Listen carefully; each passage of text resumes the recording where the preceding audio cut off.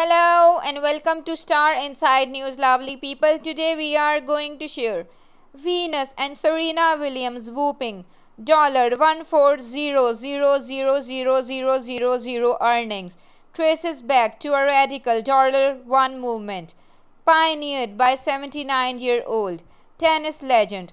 There was a time when tennis wasn't as equal as it is today. Before the 1970s, it was the men who almost always walked away with more prize money than the women. However, everything changed in 1973 when the US Open announced that its prize money for both male and female competitors would be equal. The move paid dividend in the long run, especially for the likes of Venus and Serena Williams, who walked away with millions of dollars in prize money. An article published on the official US Open website took a look at some of the most significant breakthroughs that put women's tennis at the same level as men's tennis.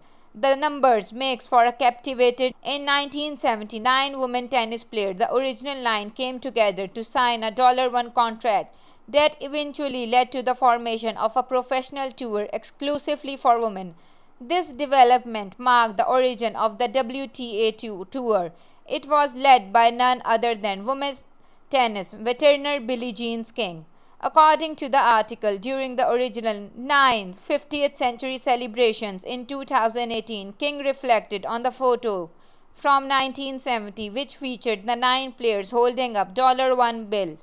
King said, "You are going to think we are all smiling, giggly, and happy." The legend went on to add, "But deep down, I think we were all, at least for me personally, I am going, this is a real moment of truth for us because we may or we may not make it." How did Serena Williams profit from the original line contract? The positive effects of the original line contract were far-reaching, while underperforming women's tennis players did not benefit much more from it.